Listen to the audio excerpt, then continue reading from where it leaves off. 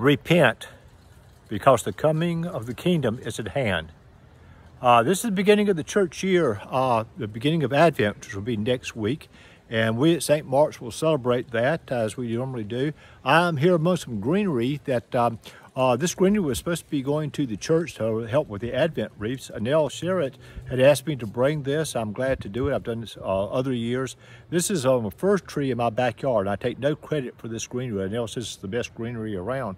But we're going to, I really want to praise Nell Sherritt and the Flower Guild. They do an outstanding job, and St. Mark's is very blessed to have them. Now, unfortunately, we'll not be able to make wreaths this year. I understand there's a supply problem, imagine that, with Oasis. So it's not just computer chips, but even Advent wreaths are going to suffer this year. But we don't do that, but I want to have our lesson today about Advent. Now, every year we begin the Christmas year with Advent, and we talk about repenting because the kingdom of God is at hand. And this goes back to the Bible. A good trivia question, and maybe for another day we can discuss this, is what were the first words said by Jesus in the Bible?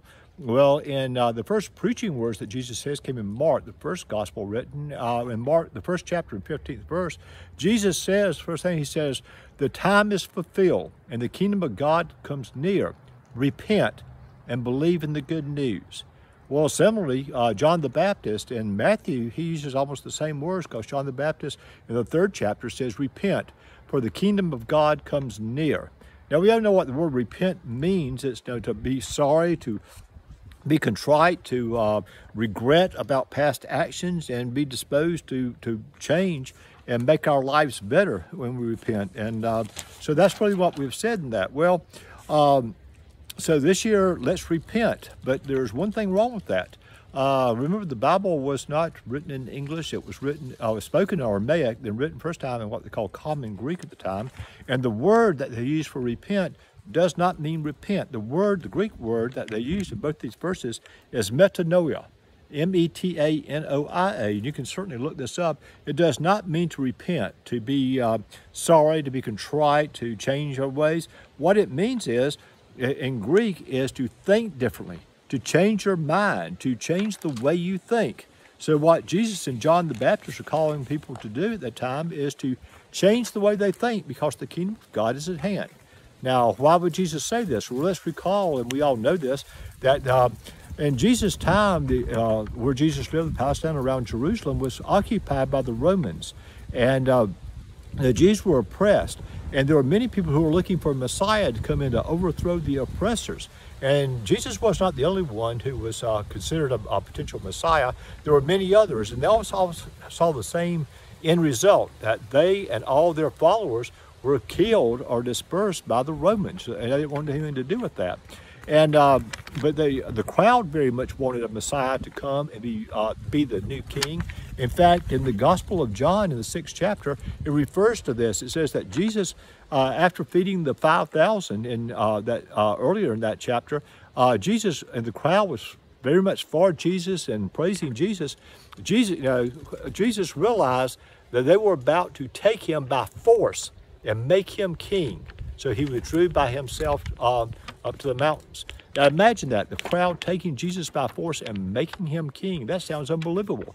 How much differently would Christianity be today had that happened? And basically that, it sounds far-fetched. Imagine just a couple of years later, maybe only a year later, a crowd, a mob, basically forced Pontius Pilate. Now imagine how powerful Pontius Pilate was, but a crowd forced him to make a decision he did not want to make by causing him such trouble. So it's not unthinkable. In fact, that did happen about 40 years later after Jesus, when the Romans got tired of the insurgencies around Jerusalem and by the Jews, and they came in and took over Jerusalem and destroyed the temple in 70 AD and killed many, many Jews and dispersed many others. So Jesus came with a different message other than to fight and hate the enemies. He came and wanted people to change the way they think, to think differently. So Jesus' message was to stop thinking about killing and resisting oppressors. He says, change your minds. And Jesus said, love or bless those that hate you and persecute you. Jesus said, turn the other cheek. Jesus said, instructed people to go the extra mile when they were made to carry,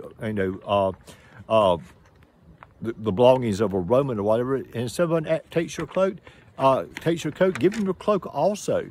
And Jesus said, blessed are the peacemakers, and blessed are those who are persecuted for righteousness' sake.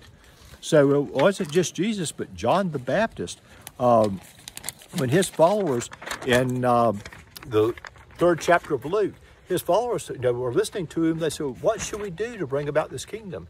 And John says in the 3rd chapter of Luke, he says, those of you with 2 coats should give one to somebody who does not have a coat. Those with you with food, do likewise. Share your food with people who are without.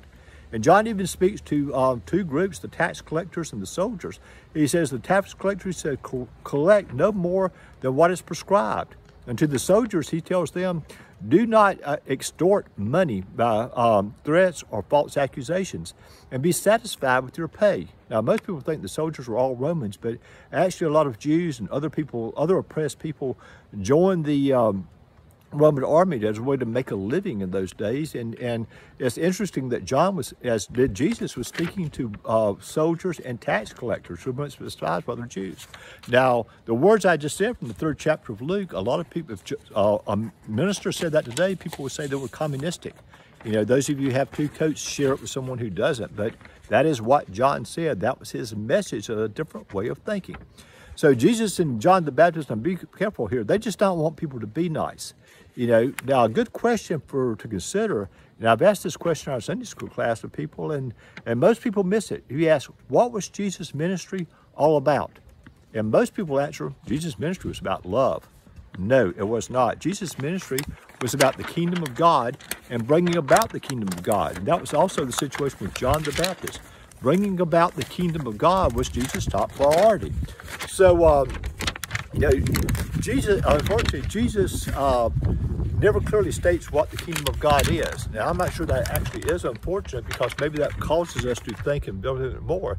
And this is strange that half the time Jesus, talked about the kingdom as being here and now, being present. The kingdom of God is within you now.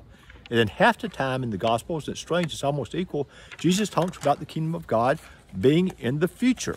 So I think the kingdom of God is both. It's now and in the future. We have to press our hands about that. So the message of Advent should not be to repent, as we've often said in the past, although repenting, and I understand repenting would be an excellent idea, especially for a sinful person like myself. I need to repent and be sorry and to change my actions from what I've done in the past. But Jesus and John the Baptist are calling us to change the way we think so that we can be part of the kingdom now and the kingdom in the future. So how do we prepare for this coming to God? Not by repenting, but by changing the way we think. So now, we all know about how we celebrate Advent. And again, I want to thank Nell Serrett and the Flower Guild for all they do to help us get Advent wreaths. But we prepare by making wreaths and having Advent candles and the lighting the candles at the beginning of the service. And also some people have Advent calendars and that. Well, it's strange. This is sort of new to Christianity. In fact, Advent wreaths didn't come around to be part of the Christian tradition until like the mid-1800s, and with the Lutherans in Germany brought this back. In fact, specifically, there was a Lutheran minister in Germany named Johann Heinrich Wickern. I'm probably mispronouncing that. But in 1839, he had this idea. He was the minister over not just a church, but also a mission that took care of orphans. And the children were always asking him, "Now, when's it going to be Christmas? When is Christmas coming?" like children do today. So he created the first Advent wreath so the children could keep up with how many weeks there were until Christmas. And that's how that tradition started.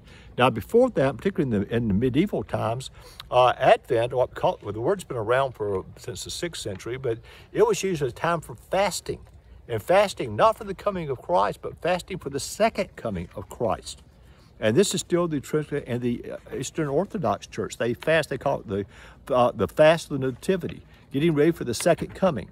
Now, we Episcopalians are not comfortable talking about the second coming. That's more of a Baptist-like thing. Although in Rite 2, we say in the every week, Christ has died, Christ has risen, Christ will come again. Now, when I was growing up, I lived in a place and a culture where the second coming was taken quite literally, and people were always talking about the second coming. I myself, had that idea. I remember when after the 1967 war between Israel and the Arab countries, when Israel took over a lot of the territories, we were pretty well convinced that the second coming was right around the corner. I can remember that time. Sometimes in life you come across somebody who seems perfect. And there's a young lady that I didn't know her personally, but I was fairly aware of her. We went to the same high school. She was about 4 years ahead of me, but her name was Bonnie Barrows. And Bonnie Barrows seemed perfect. She was, I believe, the valedictorian, but she was president of the student body. She was a good athlete, even though at that time they did not have athletics for girls in the larger high schools of South Carolina, and that seems sort of unusual today.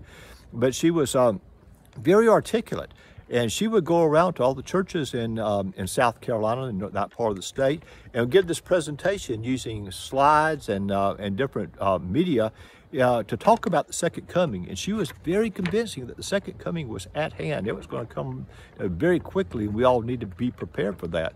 Now, Bonnie Barrows did have a lot of resources to do this. Her father was Cliff Barrows, who is not only Billy Graham's best friend, but also his music director and choir director.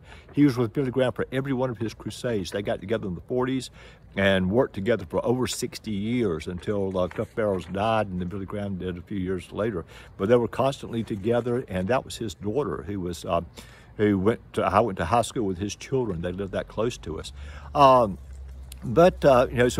I understand that it's very tempting for a lot of Christians. A lot of Christians talk about the a literal return of Jesus, and they look for clues in the headlines.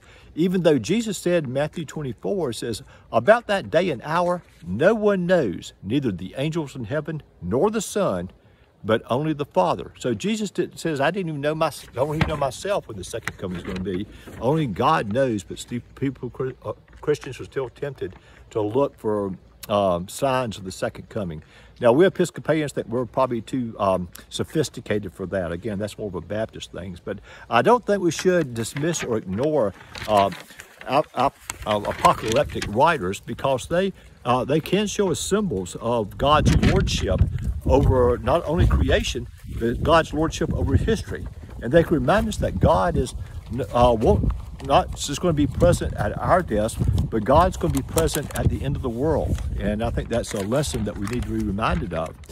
But Advent, we're called to consider the second coming. Now, speaking of the second coming, I don't really take it literally, as some Christians do. I'm not saying they're wrong. I'm just saying I just look at it differently. And I could give lessons, as I have in the past, and hopefully very convincingly, that the second coming may have happened. It may have happened at Pentecost when the Holy Spirit came. It happens when Jesus comes to our hearts as individuals, which happens all the time. It also comes whenever we do the Eucharist. So at least weekly, a couple of times a week when you do the Eucharist, Christ is always coming. I think that is, as a message of Advent, that Christ is always coming. Christ is about coming. Other Christians do look for particular signs. Although the Bible doesn't really say that's going to be the case, they are tempted to look at that. So let me offer you this observation about different views about the second coming. I know that some people believe, in fact, the majority of Christians, I'd say, probably believe that the world and people are so sinful that because of the sinfulness of people, that we will almost destroy the world through global warming. And even the Episcopal delegate to the conference on global warming that just passed, predicted that global warming will bring an end to the world. So that's not so far-fetched. Also, racism, hatred, wars, nuclear wars, or whatever, we can easily see that the end of the world is about near. And the only thing will save us is that Jesus will come back and literally save us from this. And probably the majority of Christians believe that. Now, other Christians, and I fall more in this category, believe that instead of a literal coming back of Jesus, that the world is evolving towards a union with Christ.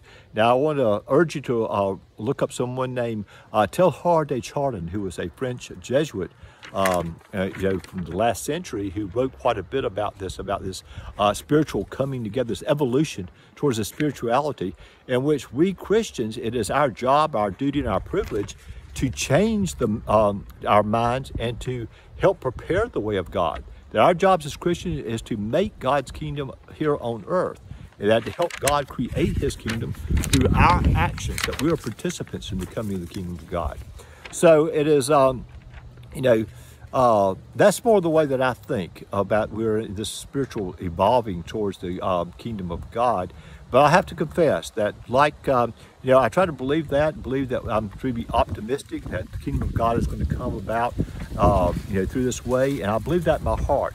But I also have to confess that in my mind, when daily I read the headlines in the papers about the sinfulness of people and about how the world is going, I am tempted in my mind to think the more pessimistic way, that the sinfulness of man is going to destroy the world. I have to admit that.